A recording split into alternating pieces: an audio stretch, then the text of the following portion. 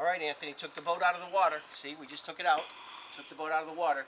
But I'm taking a movie and I'm going to show it to you because something important happened.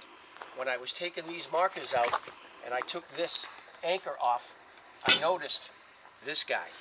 Now, I've told you about him before, and I've seen one, but not for many, many years. He's very rare. This is a jellyfish, and you can see he's like jelly. Okay, he's wrapped himself around this rope, and he is super cool. And you can see he's like jelly. That is a freshwater jellyfish. So I wanted to take a movie so you could kind of get a look-see as to what you're looking for if you ever dive down and see one. But don't disturb it because these are super, super rare and super important to our lake. They actually clean our lake. So whatever we had going over there, he was liking it so much he attached himself to the string. And he's pretty big. He's about as big as I've ever seen. So he's a monster. We're going to be super gentle with him. I'm going to take him off. I'm going to cut this rope. Susie went and got me a pair of scissors. I'm going to cut the rope. When I cut the rope, I'm going to scoop him up very gently. I'm going to place him back in the water right in front of my beach because I know he's good for my beach and I want him there and I'm going to keep him there and if he stays. I suggested that we leave him on the string. Susie says no, let him go. I'm going to let him go because he probably needs to move around and I don't know. I think he kind of floats around. I don't see how he moves because he's all jelly. He needs to get to deeper water for the winter and hide in the mud. We're going to put him in deeper water for sure. We're going to put him back where he was, right about where the depth was. He was about the same depth.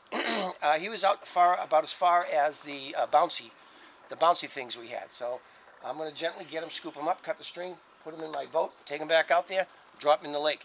And that's how we take care of our lake and our neighborhood because it's important to us. And that's what we do, right?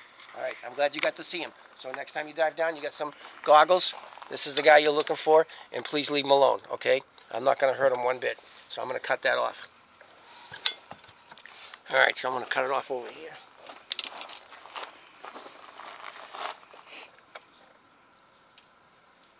Cut him.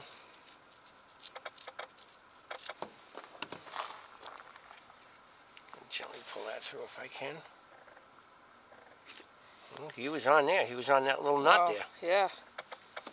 You know, I should have just dropped him in the way he was, string and all, right? I'll cut him here, right? Yep. I'll cut it again. Probably like to get rid of that knot, though. I don't know. He was attached to it. He kind of liked it. I don't see why he wouldn't like it. All right, so I'm going to get something gently, maybe a cardboard box, slide him underneath gently. I'm going to handle him very gently so he stays put and I don't break him up. Because breaking him up